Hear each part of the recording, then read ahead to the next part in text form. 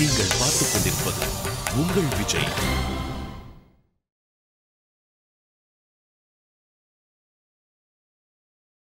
குயில் பாட்டு ஓ வந்ததென்ன இடமானி, அதை கேட்டு ஓ செல்வதெங்கே மனந்தானி. இன்று வந்த இன்பம் என்னவோ, அதை கண்டு கண்டு அன்பு பொங்கவோ. குயிலே போ இனி நான் தானே, இனி உன் ராகம் அது என் ராகம்.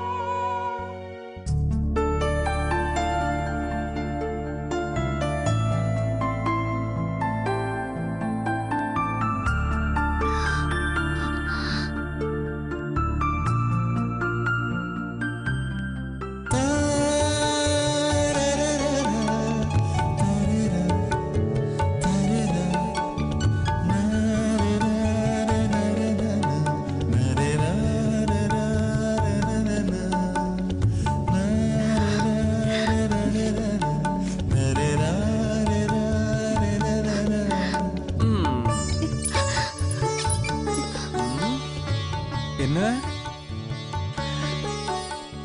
நீ பாட்டெல்லாம் பாட ஆரம்பிச்சிட்டியா? மனசுல இருக்கிறது அப்படியே பாட்டா பாடுறல்ல? இனிமே நீ எது சொல்றதா இருந்தாலும் நேராவே சொல்ல. பாட்டு மூலமா சொல்லணுங்கிற அவசியமே இல்ல.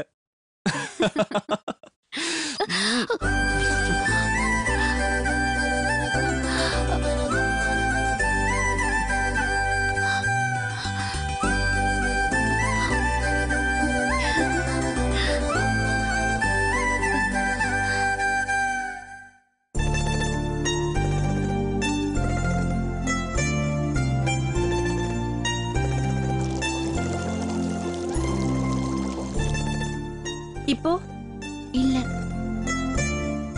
இப்போ இப்போ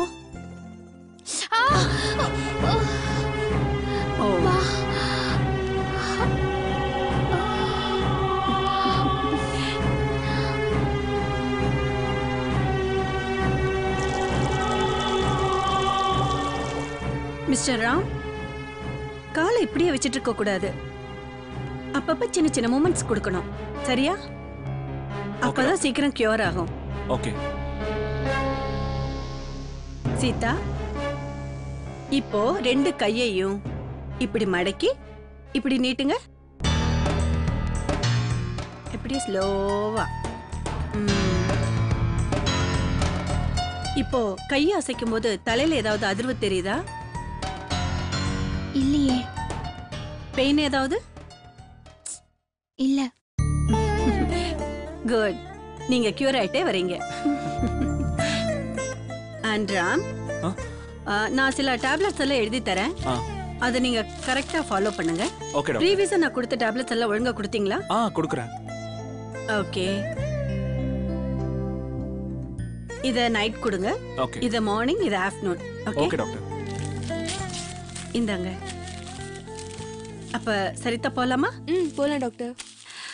Sita, take care of your health. Okay, bye. Okay doctor. Okay Ram, bye. Okay, thank you doctor.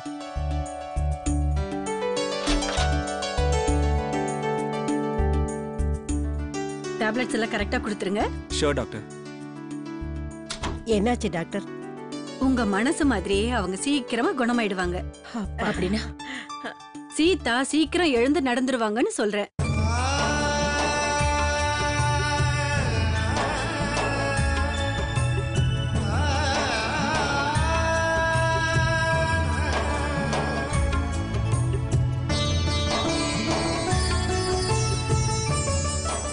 அப்புறம் ராம், சீதா எழுந்து நடக்கும்போது கண்டிப்பா யாராவது ஒருத்தர் கூட இருக்கணும். ஷூர். சரி பாட்டிமா, நான் கிளம்புறேன். Bye madam. Thank you so much. வரேங்க. பாய் ராம். பாய் டாக்டர். கடவுள் புண்ணியத்துல சீதா நல்லபடியா குணமானா சரி.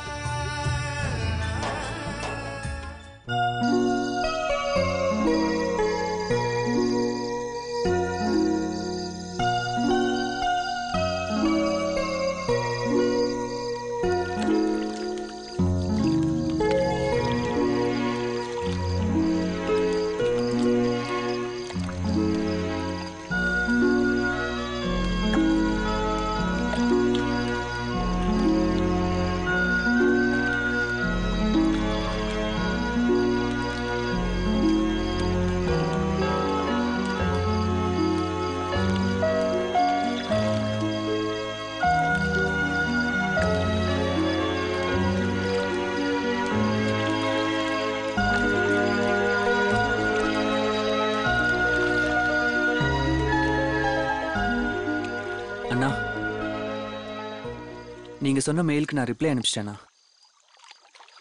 ஓகே ரவி.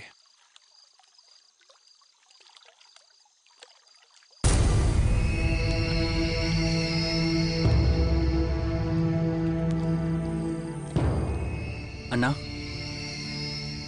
என்ன யோசனை பண்ணிட்டு இருக்கீங்க? ஒன்றும் இல்லை ரவி. அந்த டேவிட்சன் குரூப் ஆஃப் கம்பெனி ஸ்டாஃப்க்கு நம்மள ட்ரைனிங் தர சொல்லியிருக்காங்கல்ல, அதுக்கு யாரை அனுப்ப போறீங்க, அந்த டீட்டெயில்ஸ் வேணும்னு நம்மளை கேட்டுக்கிட்டே இருக்காங்க. அதான் யோசிச்சுட்டு இருக்கேன். டிசைட் பண்ணிட்டீங்களாண்ணா? இல்ல ரவி, இது நம்ம கம்பெனியோட பிசினஸ்க்கு சம்பந்தப்பட்ட விஷயம் மட்டும் இல்ல, ரெப்யூட்டேஷனுக்கு சம்பந்தப்பட்ட விஷயம். அதான் யாரை அனுப்புனா சரியா இருக்கும்னு யோசிச்சுக்கிட்டு இருக்கேன்.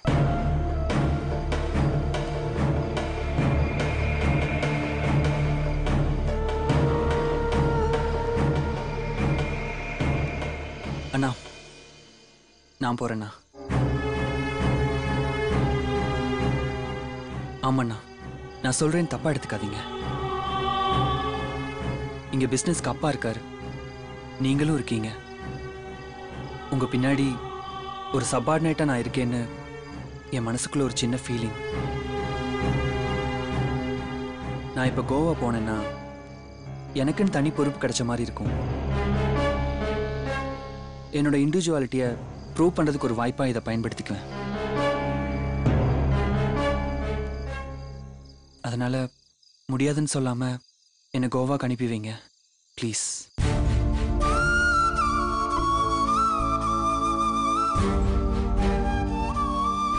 ரவி, நீ இங்கிருந்து போறதுக்கு அது மட்டும் காரணம் இல்லைன்னு எனக்கு நல்லாவே தெரியும். அது மட்டும் இல்லாம உன் முடிவுல ஒரு தீர்க்கம் இருக்குன்னு எனக்கு தெரியுது. All the best. போயிட்டு வா. தேங்க்ஸ்ண்ணா. Okay, good night.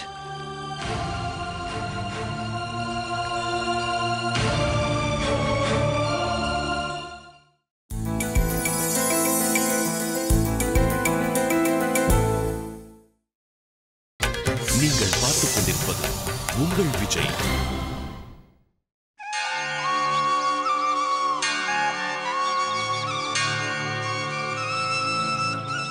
நீதான் காப்பாத்தணும்.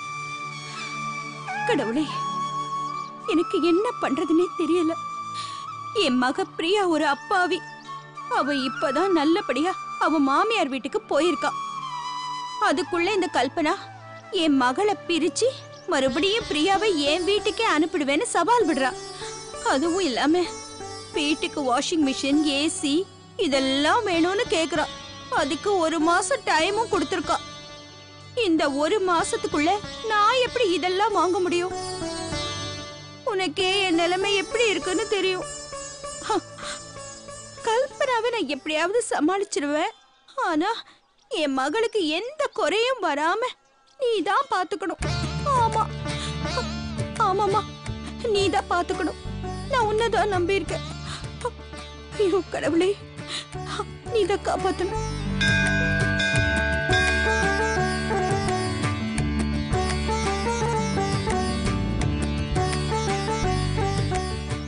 அப்பனே விநாயகா, நான் எடுக்க போற இந்த படமாவது ஓஹோன்னு ஓடி நான் 4 காசு சம்பாதிக்கணும். கண்டிப்பா சம்பாதிக்கலாம் மாமா. உங்களை மாலையும் கழுத்துமா பாக்கும்போது அந்த லட்சணம் எல்லாம் ஒன்னா கூடி வந்த மாதிரி இருக்கு. அப்படியா சொல்ற? ஆமா மாமா. கட்டணவன்ற கடமைக்காக சொல்ற. இவனை பாத்தியா, காலைல சாப்பிட்ட பொங்கல் ஜீரணமாகாத வயிற்று வச்சுக்கிட்டு வாய் திறந்து பேசுறானா? ஏதாவது பேசுடா. ஒன்னு சொல்லட்டுமா? சொல்றா. கதை டிஸ்கஷன் தான் வாயை திறக்கிறது இல்ல. காதடைச்சவன் மாதிரி இருக்க, இங்கேயாவது வாயை திற. உங்களை பாக்குறப்போ ஏதோ நல்ல சொல்ல போறான்னு நினைக்கிறேன். அப்படியே வில்லுப்பாட்டு கச்சேரிக்கு வந்த மாதிரியே ஏண்டா தோணுச்சு சொன்னேன். இதுக்குதான் இந்த மாதிரி சட்டெல்லாம் வாங்கி கொடுக்காதன்னு சொன்னேன். மாமா, உங்களுக்கு இந்த சட்டம் அம்சமா இருக்கு மாமா. அவன் கிடக்குறான் கேன பையன், நீங்க வாங்க மாமா. போடா. முனியாண்டி விலாஸ்ல பரோட்டா தட்டுற மாதிரியே இருக்கான் பாரு. கதை பண்றேன்னு சொல்லி டெய்லி காசு வாங்கிட்டு போறீங்களே, என்ன கதைன்னு சொல்லுங்க மாமா. கிடைச்சா சொல்ல மாட்டேனாடி, அது வராம தானே நானும் தவிச்சுக்கிட்டு இருக்கேன். மாமா சும்மா காமெடி கிமெடி பண்ணாதீங்க, சொல்லுங்க மாமா. சொல்லலாம், ஆனா அதுக்கு இருட்டணுமே. கதை கேக்குறது கூடயா? ஆமாமா, இப்ப லேட்டஸ்டா த்ரில்லர் சப்ஜெக்ட் தான் ஜெயிக்குது. ஆக த்ரில்லர்னாவே இருட்டு தானே, இருட்டு வந்தாதான் கதை சொல்ல முடியும். அதுவும் இல்லாம நான் பிளான் பண்ண கதைக்கு நான் எதிர்பார்க்கிற நடிகை கிடைச்சிட்டான்னா கிடைச்சிட்டானா ஆஹா, கிடைச்சிட்டாங்கம்மா, கிடைச்சிட்டாங்க. எங்க மாமா?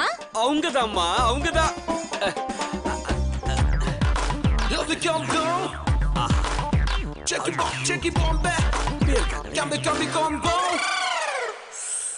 வாவ், வா வா வா வா வா.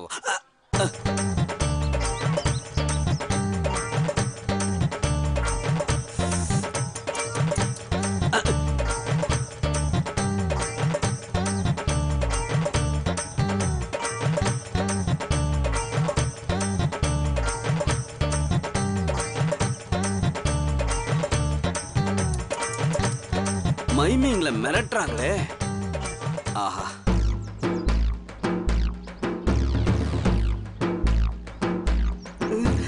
என்ன நடிப்பு, என்ன நடிப்பு, என்ன பர்ஃபார்மன்ஸ் பாடுறா. பாத்தியாமா பர்ஃபார்மன்ஸ? ஆஹா, நீதான் காப்பாத்தணும், நீதாம்மா பிரியாவை காப்பாத்தணும். கல்பனா இப்படி எல்லாம் பண்ணுவான்னு நான் நினைக்கவே இல்ல. நீதாம்மா என்ன காப்பாத்தணும், எனக்கு வேற யாருமே இல்ல. அம்மா அம்மா, கடவுளே.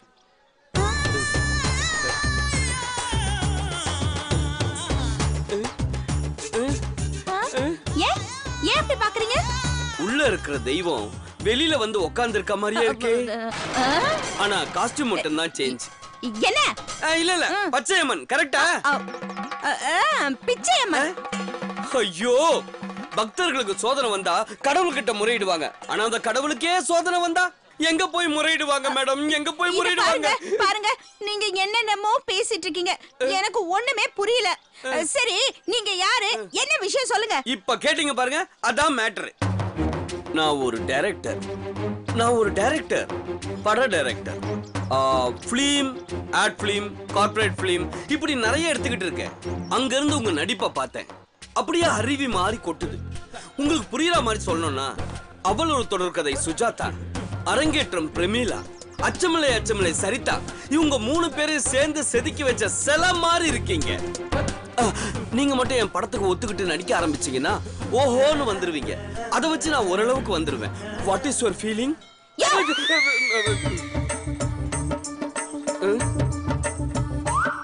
யார பார்த்து என்ன கேள்வி கேக்குற? நான் ஒரு குடும்ப தலைவி, நானே இப்ப ஏகப்பட்ட டென்ஷன்ல இருக்கேன். ஆனா நான் ரொம்ப சந்தோஷமா இருக்கேனே. எனக்கு ஒரு அருமையான மாடல் கிடைச்சிருக்கீங்க. நீங்க மட்டும் நான் சொல்ற கேரக்டருக்கு ஒத்துக்கிட்டு நடிச்சிட்டீங்கன்னா. மாமா, நீ வேற ஏமா குறுக்க டிஸ்டர்ப் பண்ற? நீங்க மட்டும் இந்த ப்ராஜெக்ட்டுக்கு ஒத்துக்கிட்டீங்கன்னா உங்களுக்கு ஸ்பாட் அட்வான்ஸ் 1 lakh.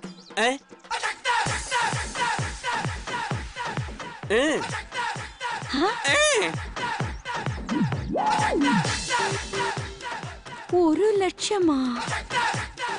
மேடம் சைலண்டா யோசிக்கிறத பார்த்தா அநேகமா ப்ராஜெக்ட்டுக்கு ஓகே சொல்றாங்கன்னு நினைக்கிறேன்.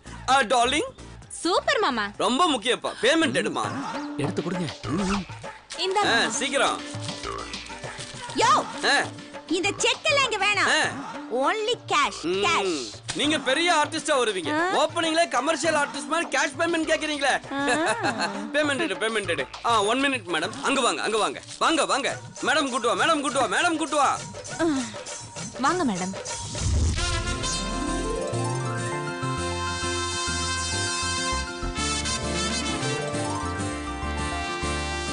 உங்களுக்கு இது முதல் படம், ஆனா எனக்கு இதுதான் மூலதனம்.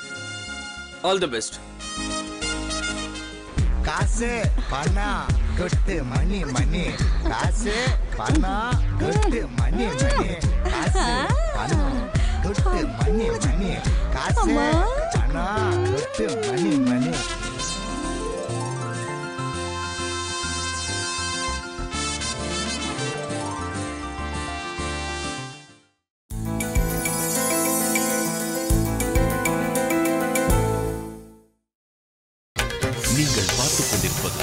உங்கள் விஜய்.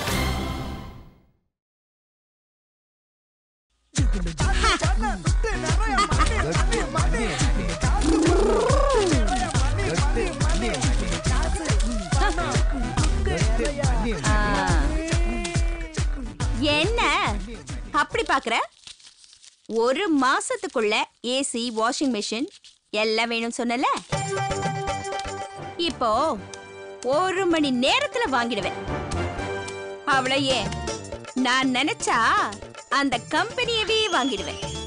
ஏன்னா ஒரு பெரிய கம்பெனி என்னோட அழக பார்த்து, எழில பார்த்து அதிசயத்து போய், நீங்க வீட்டுக்குள்ளேயே இருந்தா உங்க அழகு 4 செவத்துக்குள்ளேயே அடங்கி போயிடும், அத நான் வெளி உலகத்துக்கு கொண்டு வர போறேன்னு சொல்லி படம் பிடிச்சு காட்டுறேன்னு எனக்கு 1 லட்சம் ரூபாய் அட்வான்ஸ் கொடுத்திருக்காரு.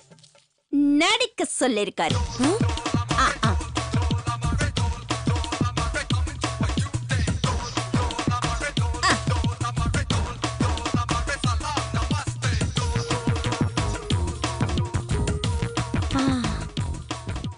அருண் தம்பி கூப்பிடலாம். நம்பர் எங்க?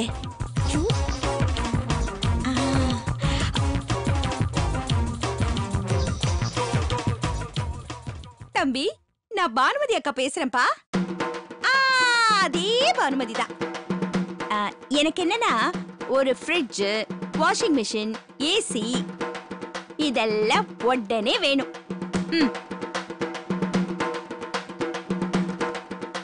என்னது பேமெண்டா? சிங்கிள் பேமெண்ட் தான்ப்பா. ஓ அப்படியா? எனக்கு இந்த இன்ஸ்டால்மெண்ட்லாம் அவசியம் இல்ல. ஆமா, இந்த டெலிவரிக்கு சார்ஜ் நான் கொடுக்கணுமா இல்ல நீங்களே ஃப்ரீ ஹோம் டெலிவரி பண்ணிடுவீங்களா? என்னது ஜஸ்ட் 150 ரூபீஸ் தானா? நான் ஒரே தாளா 1000 ரூபீஸ் கொடுக்கறேன். ஓகே, அனுப்பிடுங்க. Okay, by. அர்ப்பனுக்கு வாழ்வு வந்து அர்த்தராத்திரியில கொடை பிடிப்பான்னு கேள்விப்பட்டிருக்கேன். இது நம்புறதா வேண்டாமான்னு தெரியலையே. சீதா, மெதுவா மெதுவா நட சீதா. வா மெதுவா. சீதா, நான் உன்னை பிடிச்சிருக்கேன்ல, தைரியமா வா, ஒண்ணு ஆகாது. வா மெதுவா மெதுவா. Very good, very good, very good. Come on. Yes, yes, yes. That's it. இன்னும் கொஞ்சம் தூரம். நான் பிடிச்சிருக்கல, ஒன்னும் ஆகாது. Come on, நட. Come on, நட, உன்னால முடியும். மெதுவா. Very நட, ஒன்னும் ஆகாது சீதா, நான் சொல்றேன்ல. 2 steps, 2 steps. Very good. முடியலங்க. ஏய் சீதா, அங்கே நீங்க வந்துட்டல, இன்னும் கொஞ்சம் தூரம் தான். Just 2 steps, ஓகேவா? நட. Come on. Ready? Ready? Ready? Come on. Yes. அவ்வளவுதான். மெதுவா மெதுவா. ஏய் பாத்து பாத்து. அவ்வளவுதான். Super. Ready? S.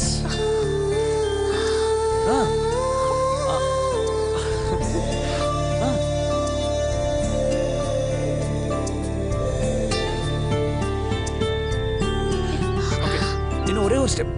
Come on. அவ்வளவுதான், அவ்வளவுதான். யா.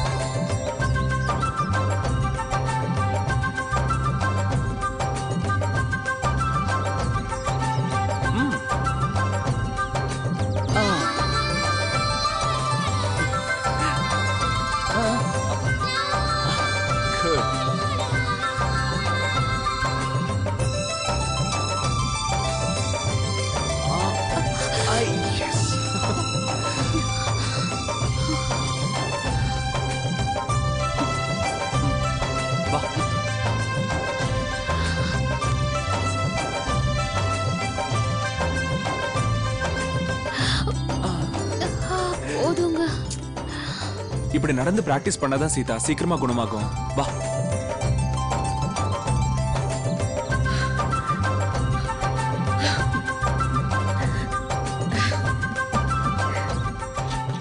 இன்னைக்கு பத்மஜா வந்து இன்விடேஷன் கொடுத்துட்டு போயிருந்தாங்க.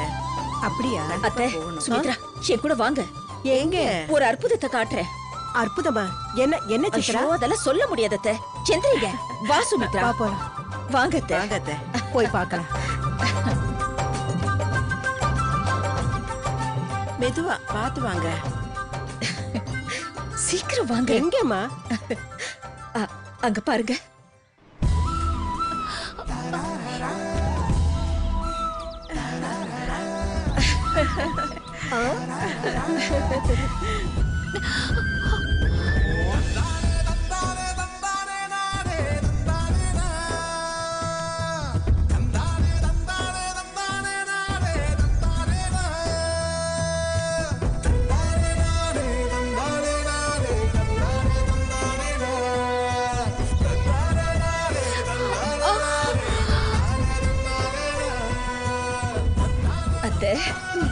பாரு சுமித்ரா, பாரு.